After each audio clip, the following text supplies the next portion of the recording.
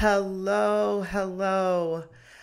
It's been a really, really long time since I've come to you guys in this way, and I'm so excited to be here with you this evening on the mid-season launch of season 3 of HR in the Dark, the video podcast that exposes the dark side of HR. And oh boy, has 2020 been an amazing year in a lot of ways. And I guess that depends on your take on that and what that means to you, either personally, professionally, as business owners.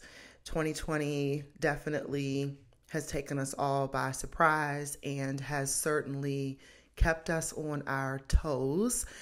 For those of you that don't know who I am Stephanie Lomax, President, CEO, HR strategist for HR Pro For You, which is a HR consulting firm that helps small businesses specifically to embrace HR. And this has been, I've been looking forward to coming back to you guys.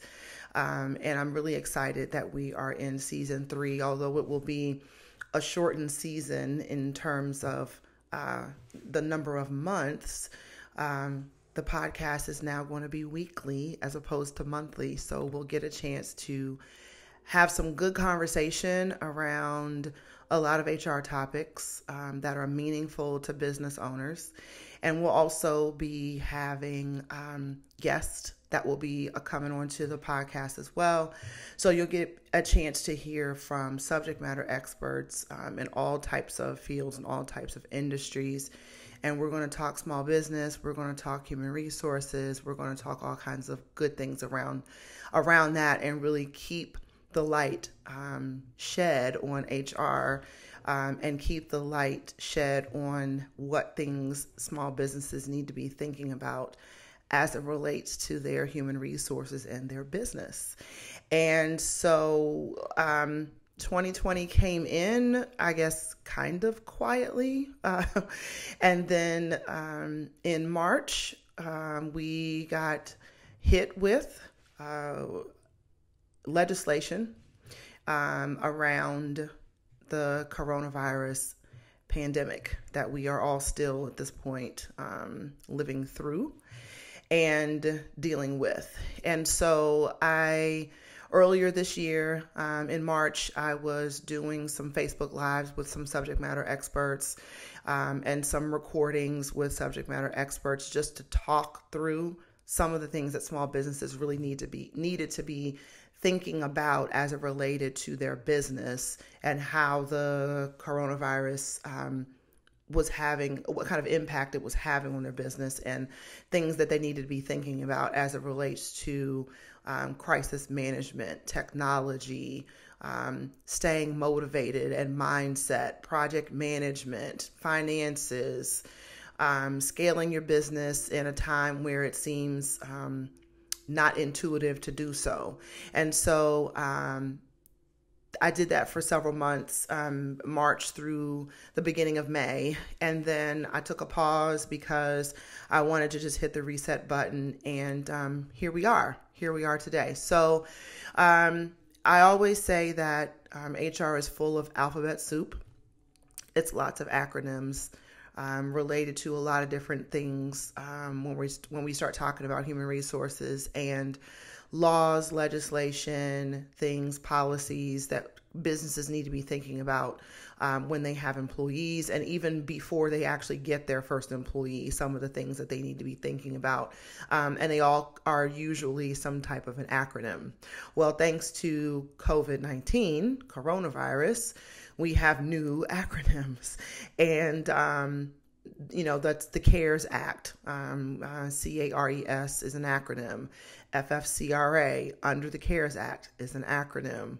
PPP, acronym. EIDL, acronym. So all of these acronyms that have kind of found their way and fused their way into businesses, even when we were, somewhat blindsided by it, all play a huge part in how we are going to govern businesses going forward.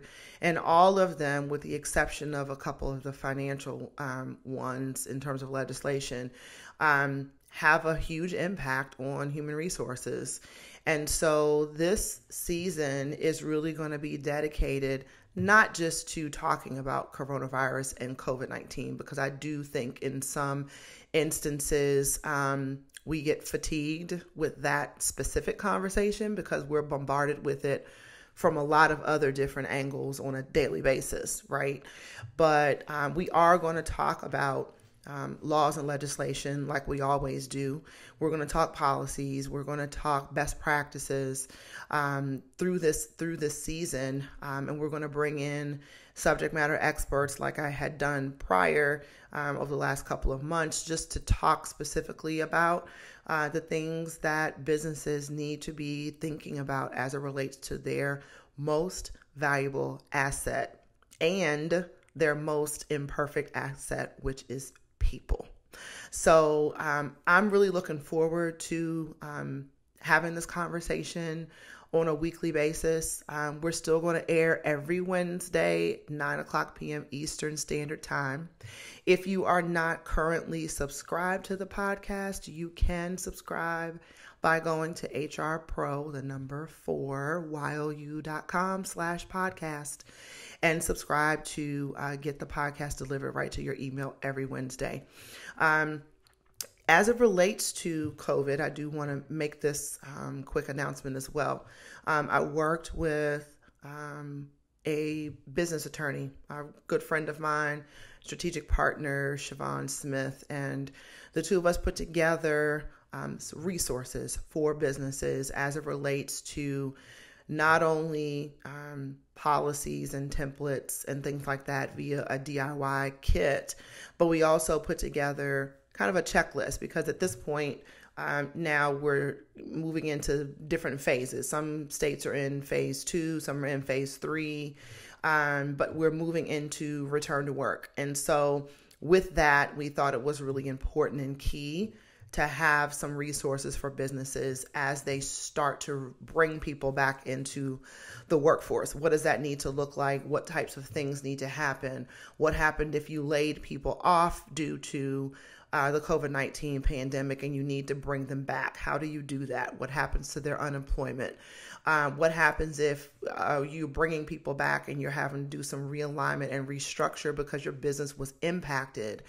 So now you need to do layoffs. Now that it's time to come back into the fold of business, you've now got to look at how your workforce is going to be set up. A lot of businesses have gone more lean now. So as a result of that, people are going to continue potentially to lose jobs as it relates to that. So what types of things do you need to have in place in that respect? So we're going to talk through a lot of that in various instances, but I wanted to also on the front end provide the resource to you guys in case you are in need of that. So if you are interested in getting, there's 2 options that are available. If you're interested in getting the free checklist that you can download and use for your business as you are looking to return to work, you can do so by sending a text to 31996. And you're going to send Embrace HR, all one word, to 31996. And that will get you pulled in to get the checklist to download. It's a free checklist. That's a resource to you. The second option, if you know that you need the checklist, but you might need some additional help as it relates to return to work, there is a kit that is available for purchase. It's the HR COVID-19 DIY kit that was put together by Siobhan and I. And that kit provides sample policies, sample letters. It also provides a more extensive checklist that you need to go through and think about with more specific detail. And it's all been reviewed by Siobhan, who's an employment attorney. So You don't have to worry about pulling something off the internet. If you're in a position where you want to do it yourself, which is totally fine, you don't have to worry about pulling the list down or pulling documents down that you're not really sure whether or not they have been legally reviewed. So these have all been legally reviewed, the letters, the policies, the templates that we are going to provide to you, which is an awesome opportunity for you to kind of get yourself back on track as it relates to bringing people back to work and the things that they may need and the policies that you may need to put in place and provide to them. So that's also an option. And if you're interested in that, you can still send the text to 31996 and let me know via the text message that you're interested in getting the DIY kit as well. You can also go to the website, www.hrpro4you.com, and you can fill out the not the subscription, but you can fill in the opt-in form to get the checklist there as well. And then also certainly schedule a time to have a conversation if you need more in-depth conversation around your specific situation, how to implement the policies once you've got them in place, how to make sure that the policies make sense for your business, and then the best ways to go about interpreting those for your employees, because they're certainly going to have questions. They're going to be asking all types of things in terms of how these policies are going to affect them and their well-being and what needs to happen as it relates to small businesses and how we are going to effectively and safely bring people back into the workforce. So there's a lot happening now. And here's one other thing that I've said it. I mean, if you've been following me and you've listened to the podcast before, or you're following me on social media, you do know that I've always, I may be biased in this statement, but you know that I've always felt very strongly that businesses need to have an HR presence, and that HR presence can take a lot of different forms. Internal assistance, external resources, but having an HR expert that you can call on to get information that you need critical for your business has always been of utmost importance to me. It's the way that I serve. And now more than ever, this pandemic has brought a lot of things to light. There are terms that we've never used before in our workplaces: social distancing, the only thing we talked about social was stuff that was really social. You know what I mean? It wasn't staying away. It was actually bringing together when you talk about social situations under normal circumstances. So having this social distancing and the policies and what that means. How are you going to conduct meetings with social distancing if you're returning to work? What if you don't have conference room space that can spread out enough so that people are not, or they're keeping the proper distance away from each other? So all these kinds of things have happened, and the need to have human resources at your beck and call and available is definitely of utmost importance. And so if you don't have an HR resource that you are leaning on, I encourage you to get one as soon as you possibly can to help work through these questions and challenges. They're not going anywhere, not in the foreseeable future. And so I urge you to be proactive as much as possible with getting the type of assistance and the HR expertise that you need for your business. A lot of businesses were impacted by this. Some may not be returning. So if you're one of the fortunate businesses that was able to stay in business and can continue to conduct business and do business on some sense of normalcy, I urge you to do everything you possibly can to protect it going forward. And a huge part of that is in human resources.